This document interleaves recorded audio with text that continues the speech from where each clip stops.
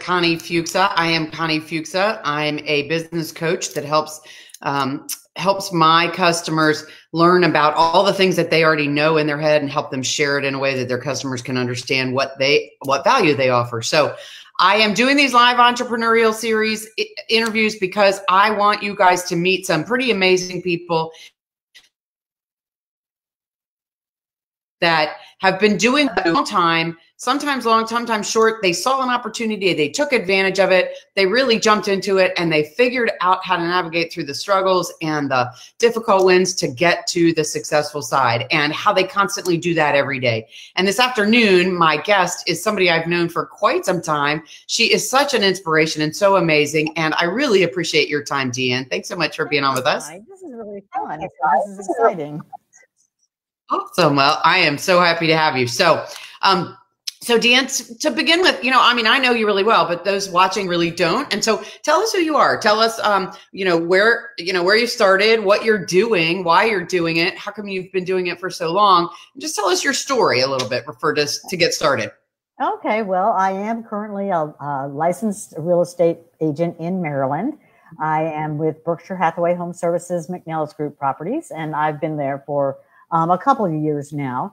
I consider myself a trusted advisor, a real estate professional, really a resource, a counselor for both sellers and buyers. And I've been in the sales and service industry for years, for a long time. So a couple of different stints in real estate. But I started my career out of college, actually, in broadcasting. And I spent probably about 13 years in the news business.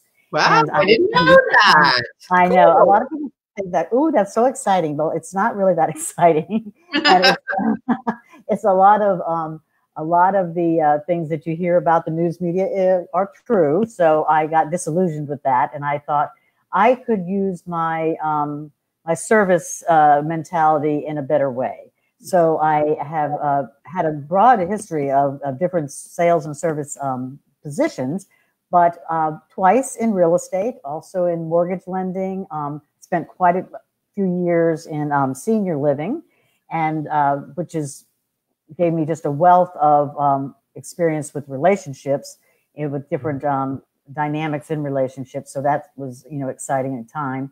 But twice I've found myself back in real estate. So a lot of people say, well, what brought you to real estate?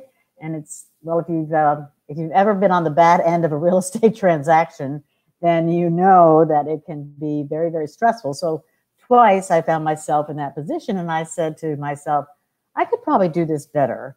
And ultimately I made the decision to make it my career. Nice. That's really interesting.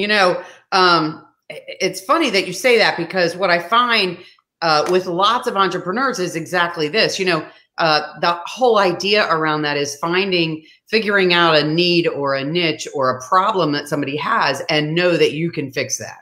So even if you already have an established business, whatever that business is, when I talk to people, when I'm working with them coaching, that's one thing that we really talk about is, what's your customer's problem? And so in your case, you decided to make a career move based on that problem 2 different times that happened to you. And so it really solidified for you, this is something that you really needed to take care of. Yeah, actually the first time I was a buyer and my realtor was just not listening. And the second time I was a seller, and again, the communication was awful. So I said, I really have, gone into it now, realizing that being a good communicator and being a good listener is really probably one of the primary skills that you can take into any industry, really. Yeah, I love this, because you started out by telling us you're a counselor and advisor, and people don't usually say, as a realtor, you're a counselor and advisor. But what I love about that, and having some of my previous history in a similar area as you, is one of the things that people don't understand about real estate is everything.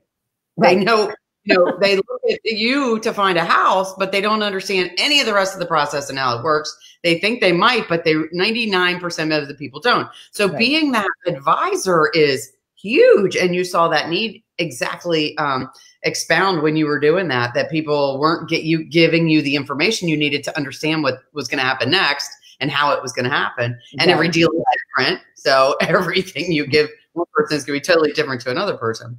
Right, but the counseling side, I think, is really important too, because I know that you're not only giving them information, but you're giving them your expertise about the, something you may be confronting them. So tell us a little bit more about that, because obviously those things can be different no matter what situation you're talking about. So tell us a little bit about that.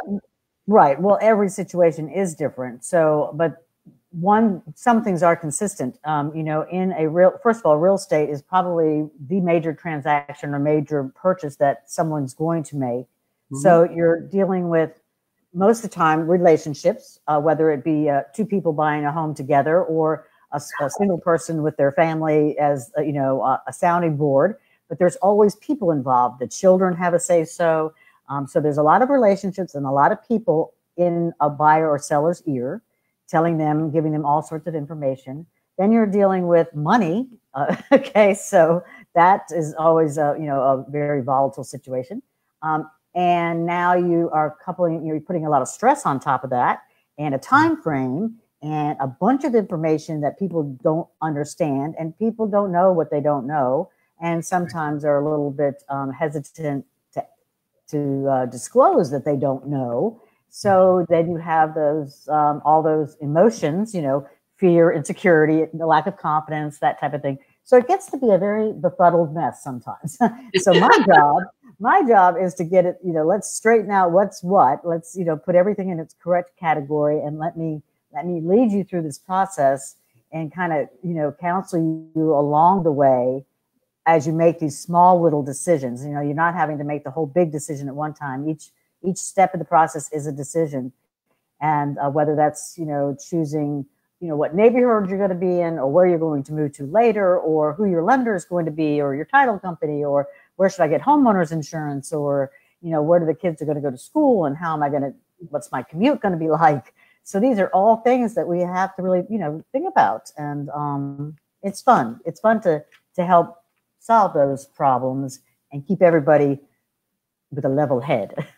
Well, I like a couple of things. Well, I like all of what you said, but a couple of things stuck out to me that I was making notes about. And so one of them was this reoccurring theme in this whole entrepreneurial conversation that I have with people is listening.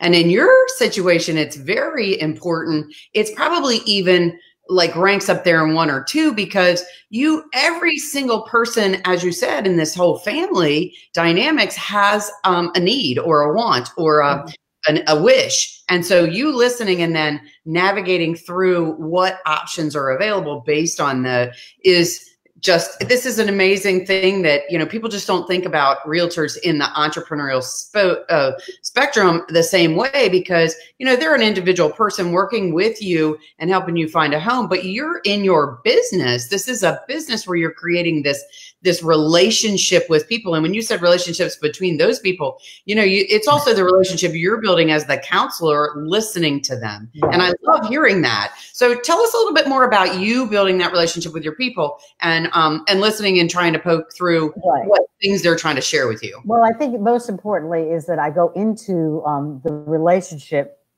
Well, let me just back up a minute. When you asked about who I am, okay, and this may sound a little off to some people, but I don't care. So I am a Christian.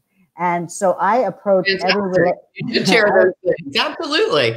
I approach every relationship that I go into really with the basis out of love. I'm going into it with the spirit of love for whatever. And so it's kind of a different approach that I take, that I'm going to go in and see how I can, these are people, they're real people that have real feelings. And so I don't want to just be there for a transaction. I don't want to just be there to, unlock the door. My job is to build that relationship so that they can trust me, that I've got their best interest in mind and at work. And you can't get there if you're not listening because correct. So, I don't know how many times, how many times you say one thing and the other person hears another thing. So Absolutely. You have to really be clear on, well, what I heard you say was this. I heard you say you wanted a first floor master bedroom, but you're pointing out homes that are all have a master on the second floor. So let's dig into that. What do we really want? What is the need here? That's just a simple example, but one that pops up all the time.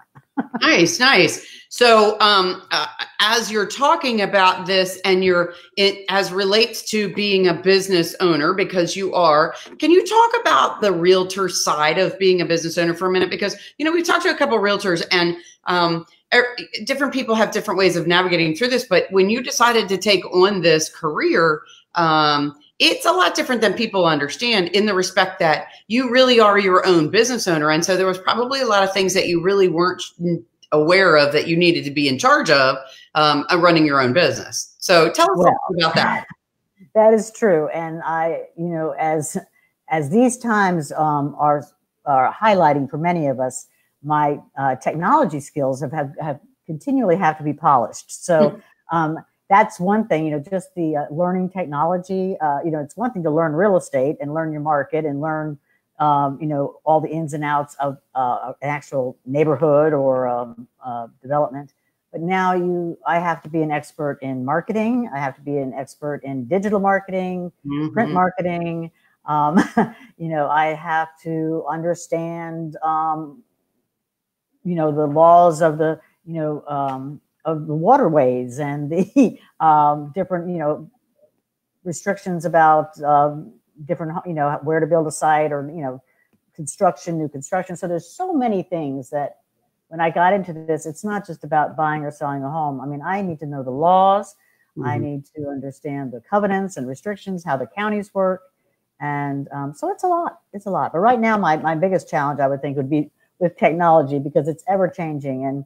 And it just seems like right now we have to be on top of it. Well, let's just say you're definitely not alone. Everybody is having trouble. Everybody's having to learn how to do all of these, lives, interviews, Zoom calls, all these things. So don't, one thing I like to share with people is I do a lot of live work, and people always say, what if I mess up? What if I don't have the right background? What if I don't, la, la, la, la. At the end of the day, just be you, because that you person is the person that they hired and the person that they want to work with. So it's okay if things get messed up, because we're not on broadcast television, and we're never going to be if we don't want to be. And those people are even having their own struggles right now. So one of my favorite ones that when this all first started was watching Jimmy Kimmel with his kids climbing over his head, doing the whatever Tonight Show. And I thought, you know what? We're all in this, So if I could say anything to you about that, that's what I would say is, learn as much as you can and keep it going, but don't overthink it, because you being the person you are is the reason people work with you. So let me talk with you just a little bit about, you were talking about how you had to learn all these different things. And as an entrepreneur, one thing that I think that people don't understand when they decide to jump after an opportunity, or even after they've been in it for a long time and they have to pivot in a different direction, as you're talking about with technology, is they don't take advantage of the opportunity to create partnerships with different organizations, different people, create relationships. Like you said, partnerships and relationships are really important, because you don't have to always be an expert in all of these things. That's what other people bring to the table that you can work with. So tell us a little bit about how you've decided that what things you were able to share, give up, work with other people on, and how that's changed your business, because you were able to move forward, maybe focus in areas that were more productive for you. I will say that I do have a number of professional relationships that I can either make a referral to, or just go to as a resource, or send folks to as a resource. And without that, I just would be less than, because I just would not be able to offer my clients what I can, because I don't know everything. I don't know anything about plumbing, so there are certain things that I am an expert in, and there are others that I'm clearly not. But I will say, and I'm not sure if I'm answering the question, but I will say that one of the decisions that as a realtor, and one of the things that I did not know going into the business, was how important the right brokerage is to be with. And so I had been with a number of different brokerages for short periods of time, and I made my home with Berkshire Hathaway Home Services McNeil's Group Properties. And that has been a game changer for me, because not only is the company so well respected and well connected and has the best technology for me to use, but the brokerage itself is just an incredible resource. So the broker, Chris McNellis, is so well versed in the Southern Maryland region and waterfront and luxury homes and first time home buyers, everything, land. So having her as a resource has been just tremendous for me. And I don't find that in a lot of other brokerages, that you really have that meaningful relationship with your broker. So that is important. And just the leadership that I've been able to count on in the brokerage has been tremendous. So that is something that I don't think that everyone gets how important it is. And because really, as a realtor, you really are out on your own you feel like it. You feel like you're on your own for the most part, but you don't have to be. There are so many different resources that are available to feel connected and supported. And I think that's the main thing as an entrepreneur. You don't want to be in it alone. And that's why during this time, it's been so important for us to stay connected with our network referral sources and just our partners, just to, as well as our customers and our clients, but just to stay connected. Yeah, you're absolutely right. And what a lot of people may or may not know is that, we touched on this earlier, but realtors are independent contractors. So even though they work in a brokerage, they are their own business owner. But the beauty of having a strong brokerage, as you said, gives you, they give you a lot of tools and structure. Though, even though you are an independent contractor, you're working under a specific brokerage so that you choose what works best in your wheelhouse. And then the tools that they have, are they things that you need to be more successful? Do they offer you the tools and the programs and the things that you need and support those partnerships? So it's nice that you have had that opportunity and found that home. So let's talk about you as an entrepreneur just for a minute. So one thing I like to ask people a lot about is I like to call it superpower. Some people feel a little overwhelmed by that. So maybe we don't call it that. Let's call it like, what are you, we all know there's 100,000 realtors in the world, and every single one of them is very different. And so tell us what makes you, what you know to be your personal, what you do better than anyone else you know. What is it that makes you unique? Well, I'm going to be very simple about it. Again, it's that the consciousness that I bring to the relationship, that I'm here to serve, that, I'm not in it. I mean, of course, I love the position that it gives me flexibility, freedom, financial gains and things like that. But I really am in it for the service and just to feel that I'm contributing.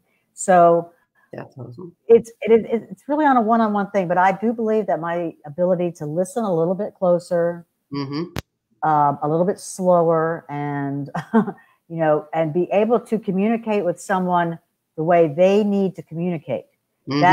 That is the key to my success, I do believe, because you've got fast talkers who want to listen fast and talk fast, and you've got slow talkers who want to talk slow and listen slow. You've got people who want to be communicated with every day and want to know what's happening every day, and others that don't want to know a thing until the check is in the mail, So you have to know what's important to each person, and they don't always tell you. You have to listen for cues, I think that's my superpower. It always has been. I love it. Well, and it obviously is a continuing theme in our conversation. So when you think about your business, what is the thing that just totally lights you up? What sets the hair on your arms standing up? What sets you on fire? Like, oh my God, when this happens, I feel like, I'm doing exactly what I wanted. And it all came together. It was all perfect.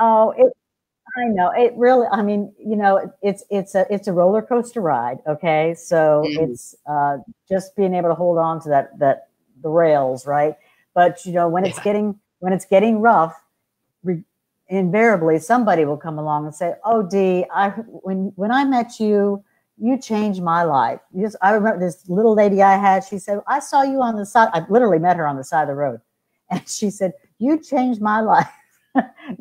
Oh my Or goodness. when somebody says to me, you're the real deal, that means a lot to me. And I've had my clients say that they couldn't have done it without me. So they don't have to say those types of things. And I believe they mean them, and that makes it worth it to me. Yeah, that's awesome. I can see it in your face. I can feel it as you're saying it. Oh, that just feels so good. It's really cool. And that's what I mean.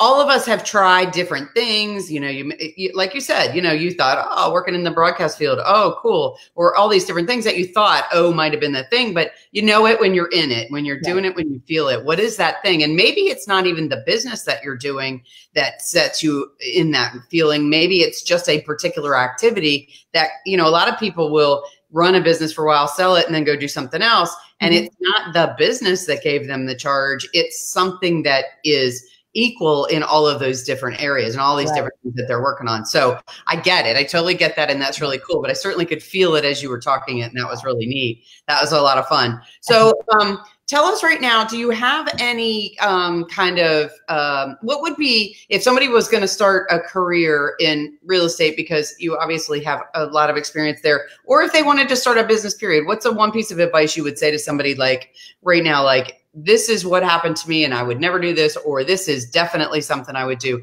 Give us that one piece of gotta have advice. Gotta have a business plan. Gotta have gotta have a budget. And without those two things, you're kind of flying in the dark. You have to have a plan of how you're going to get from A to Z and what it's going to cost to do it, because you can't go into business without spending a little bit of money. And so you have to be prepared for that, and you have to be prepared for the setbacks. And there are going to be lean times, and there's going to be, really, it's feast or famine. So when it's feast, you need to put away and pay for your taxes, and have a good business manager if you can, or an accountant, something like that, and treat it like a business.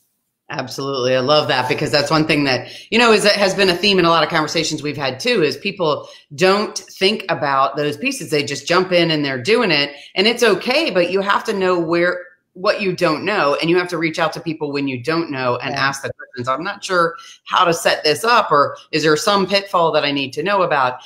So as we wrap up, tell us maybe some bumps, some skids, some, potholes you've hit. Maybe not just in real estate, but like in business period, or in real estate, whichever, and then how you've figured out how to, change, pivot, move things around a little bit so you can get to the other side.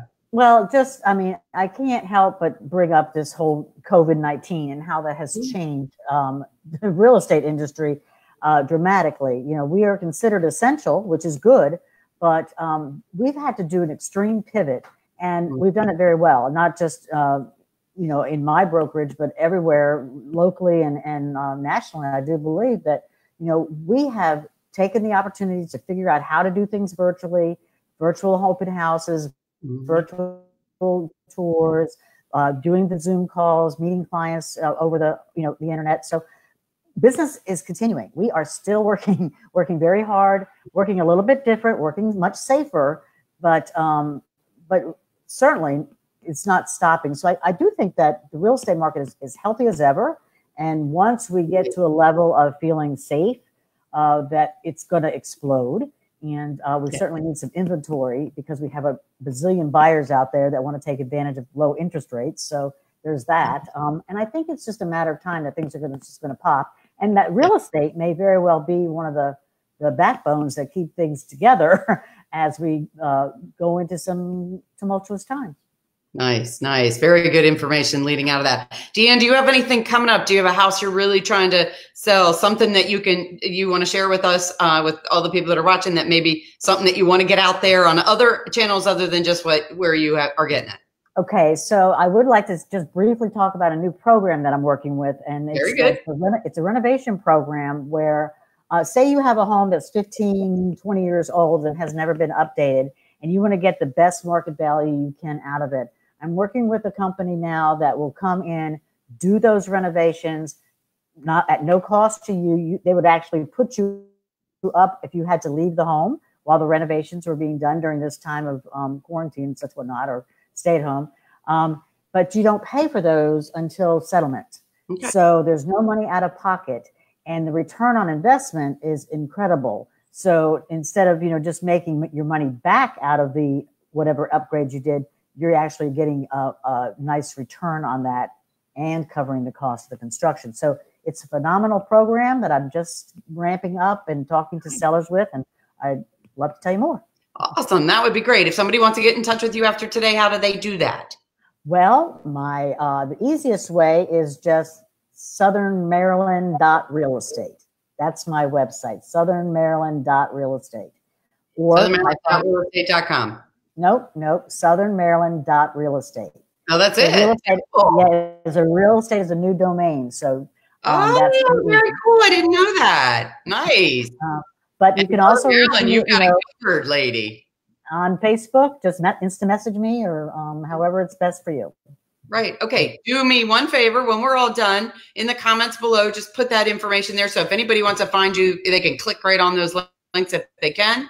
And guys, I want to tell you that I will be saving this broadcast on my YouTube channel. So go on there. You can look at it on there. Subscribe to that YouTube, because then you can see other interviews as well. I also will be reposting on tomorrow and tagging Dee in it so she can share it on her page, and all of her different areas that she wants to share. She can do that tomorrow. And then probably in about a week or so, it'll be on my LinkedIn page. Maybe a little bit sooner. I'm trying to catch up from all the ones we've been doing. So it will be in all those different areas, and then Dee can share it on her pages as well, on her website and everything else. If you guys want to touch base with me, if you want to find out more about how I can help you share your messages a little bit differently, or if you know somebody who's an entrepreneur that I can talk to, we can get on this series. I would love to hear from you. Would love to do that. So reach out to me here or ConnieFuksa.com. Either of those is great. Deanne, thanks so much for being on today. I really appreciate your time. It's been so good to see you. Thank you.